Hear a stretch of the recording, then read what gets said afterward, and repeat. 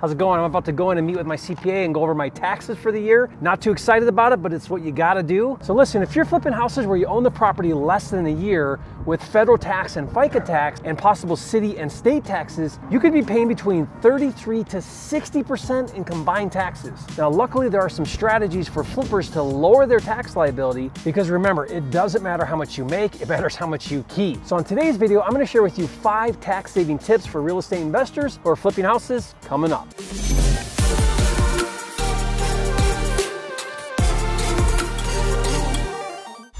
Hi, it's Jerry Norton, the nation's leading expert on flipping houses. And if you're new here and you want to make more money in less time flipping houses so you can live your dream life, subscribe to my channel, click the bell icon to get notified when new videos are released. Okay, quick disclaimer here, I'm not a CPA or an accountant, and what I share should not be considered tax-saving financial or legal advice. Always seek competent tax and legal advisors before investing in real estate. Now, as a quick review, if you flip a house in less than 12 months, the IRS considers that a short-term capital gain and you're taxed at a higher percentage. If you own the property for more than 12 months, then that falls under a long-term investment and is taxed at a lower amount. So for a more comprehensive look at exactly how the income flipping houses is classified based on the different tax brackets, I put a link in the description box below and you can watch a video about that later. Now, the point of this video is you're going to be paying taxes on your profits flipping houses, which is why it's so important to do everything you can to minimize your tax liability. So let's review 5 tips to help you. So tip number 1 is to maximize your deduction. The IRS tax code allows you to deduct legitimate business expenses, lowering your taxable income. The allowable deductions are many and they vary. For example, you can deduct part of your rent or mortgage payment for your home office, part of your utility bills, plus your home office supplies and equipment.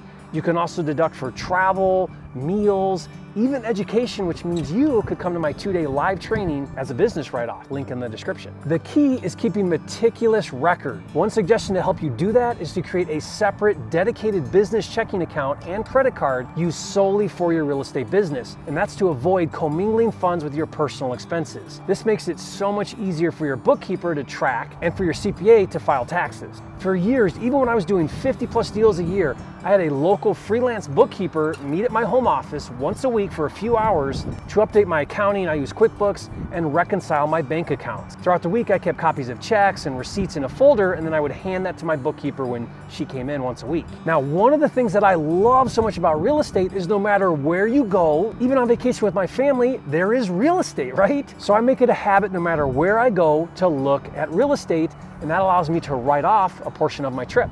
Now, tip number 2 is to never pay contractors cash or under the table. Now, this is a common mistake that many real estate investors and especially fix and flippers make, thinking that they're saving money. The idea is that a contractor will give you a discount, say 10%, if you agree not to report the income to the IRS. Well, by doing that, you can't write it off as an expense. So really, you're negating any savings by increasing your taxable income. For example, let's say that you paid a contractor $20,000 under the table to save 10% or $2,000. And let's say that you flip the house and you make a $30,000 profit. Since you can't report the $20,000 paid to the contractor as an expense, you effectively would show that you made a $50,000 profit and pay tax on $50,000, not $30,000. More than likely, you're gonna pay much more in tax than the 10% savings, especially if the additional income bumps you to a higher tax bracket. And in case you didn't know, the IRS requires that you get a form called a W-9 from contractors and vendors, and then at the end of the year, you have to send a form called a 1099 to the IRS, which reports the total amount you paid the contractor. It's the IRS's way of keeping you honest because you can't expense a payment if you don't report it, and it keeps the contractor honest because the IRS knows that they received that payment as taxable income. Now, a quick tip here,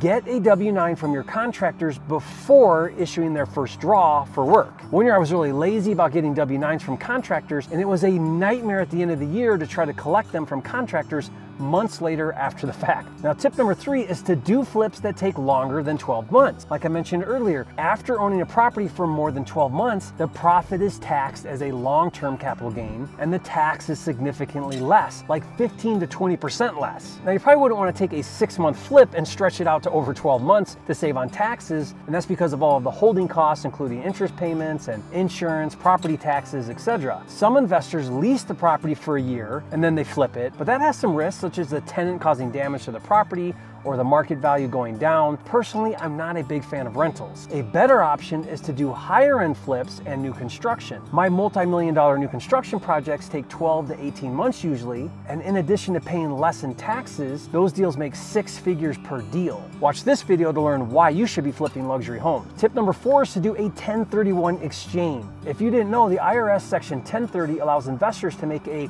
like-kind exchange in order to defer paying taxes. That means you can take the profits from a flip and roll those profits to another flip and defer paying any tax. For example, let's say that you do a flip and you make a $25,000 profit and you identify a new deal that costs $100,000 to buy. You could do a 1031 exchange and use the $25,000 profit as the down payment for the purchase and defer paying any tax on the $25,000 profit that year. Tip number 5 is to live in the home you're going to flip. Now, if you do it right, you can pay 0 taxes. The IRS tax code states that if you live in a property for at least 2 out of the last 5 years, the IRS does not charge any capital gain tax on profits up to $250,000 for individuals and $500,000 for married couples. Now, I'm not a big fan of this strategy because it's not scalable. You won't be flipping very many houses if you have to wait 2 years between each one. And bonus tip number 6 is to have a good CPA who understands real estate and actually strategizes with you to lower your tax liability. That is exactly what my CPA does. What I love about him is all he does is real estate investors, and he can help you strategize on ways to pay less in taxes. If you'd like to contact him to help you, I'll share his contact info below in the description. Just tell him Jerry Norton sent you and he'll take good care of you. Now, if you learned something on this video, show some love, hit that like button and leave a comment. Let me know your biggest takeaway from this video. I'd love to hear from you. And if you haven't yet, be sure to subscribe to the channel. I'm dedicated to helping you make more money in less time flipping houses so you can live your dream life. And finally, the last thing you want is an IRS audit. Ask me how I know. So if you're dealing with contractors, watch this next video where I share the 3 most important documents that you need to get every time from your contractors. Watch that now, and I'll see you on the next video. And I'm gonna go in and see how much I have to pay in taxes.